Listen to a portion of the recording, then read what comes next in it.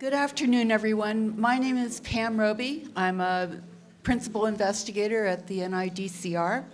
And along with my co-chair, Makiba, Charles Allende, where is Makiba? Oh, Makiba, where are you? She is the Associate Director of Science Policy for AADOCR. I would like to welcome you to this symposium. It's called Scientific Strides of NIDCR. This is our kickoff event for our 75th anniversary. As many of you know, the Institute was founded in 1948 as the National Institute of Dental Research.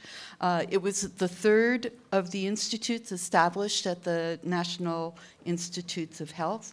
And to mark our 75th anniversary, we are going to have a number of events, and I invite you to take a look at our website to find out what some of these things are that we're going to be celebrating during the next year.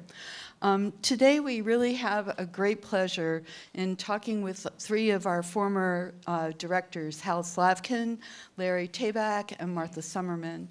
And they're going to talk about their experiences during their tenure.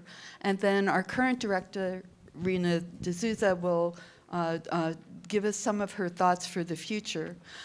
We will end the symposium with questions from the audience, and then we're going to have a series of short vignettes from PIs from the Division of Intramural Research, and then Rena will also give an acknowledgement to those that assisted in the compilation of the Surgeon General's report. And at that point, she'll be acknowledging those people. At this point, I would like to say that I could spend a whole hour describing the accomplishments of our directors. It would take that long, probably longer, to list all of their awards. But suffice it to say, they've been great. They have fought tirelessly for our institute, and we really have appreciated all of their efforts. So first up is going to be a video from Hal Slavkin. He unfortunately could not be with us today, and Yang Chai and his group at USC were kind enough to go and have a conversation with Hal. And I think you'll agree that this is really a wonderful conversation, and we send him our best wishes.